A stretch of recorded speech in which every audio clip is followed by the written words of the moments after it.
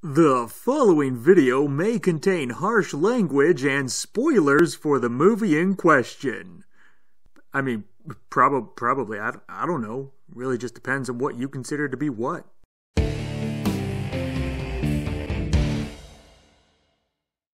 Today on Movie Mac Review, we will be talking about Peninsula.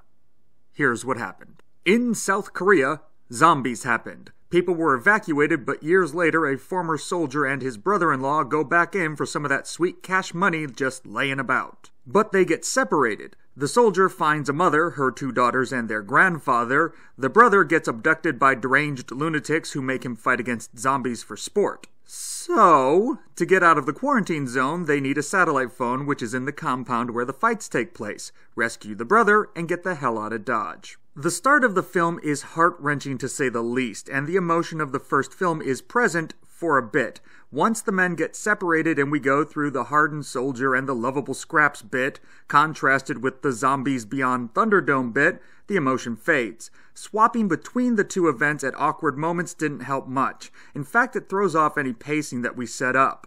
Would have been better to just show one in its entirety then switch to the other. Could have stopped at the point where they decided to go on the rescue mission and save some momentum.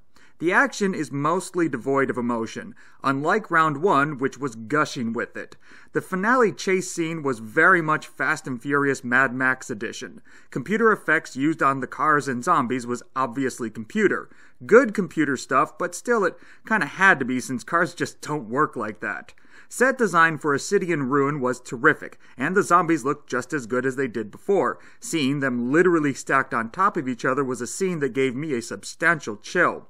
The finale does feel a bit lengthy. They reach a point where you think it will go one way, and you desperately do not want it to, but then the characters finally, after way too much him-haw, finally do the right thing, and the ending gives us the happiness we need after the soul-breaking finale of its predecessor. Though I won't say it surpasses the first installment, this is a fantastic film that you should buy. Let me know what you thought of Peninsula, and thanks for watching.